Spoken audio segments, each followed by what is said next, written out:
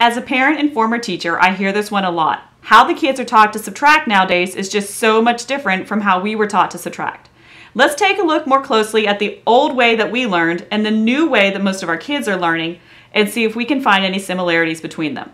In the old way, we would just subtract 2 minus 2 is 0 and 3 minus 1 is 2 and come out with a difference of 20. Nowadays, our kids are taught more to count up from 12 to 32. So that on paper, it looks more like this. Well, I start with 12, I can add 3, and that'll get me to a benchmark of 15.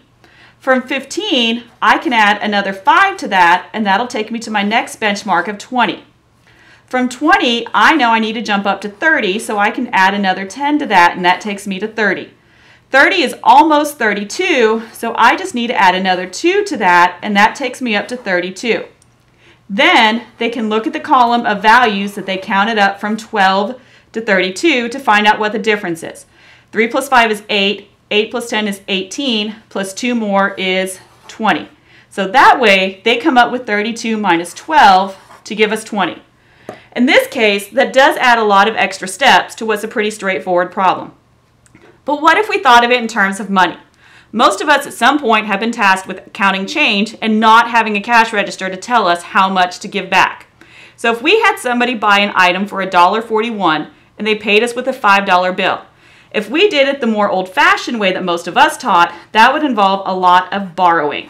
So when I would do that, when I borrowed, 10 minus 1 would give me 9, 9 minus 4 would give me 5, 4 minus 1 would give me 3, and we would give them change of $3.59.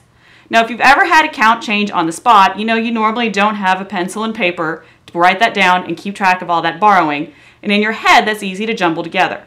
So most of us, if we had to count change, we would start with, okay, they bought an item for $1.41. Well, let's see.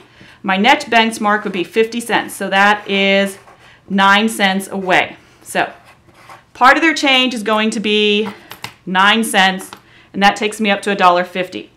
Well, from $1.50, I can give them another 50 cents in change, and that'll take me up to a benchmark of $2.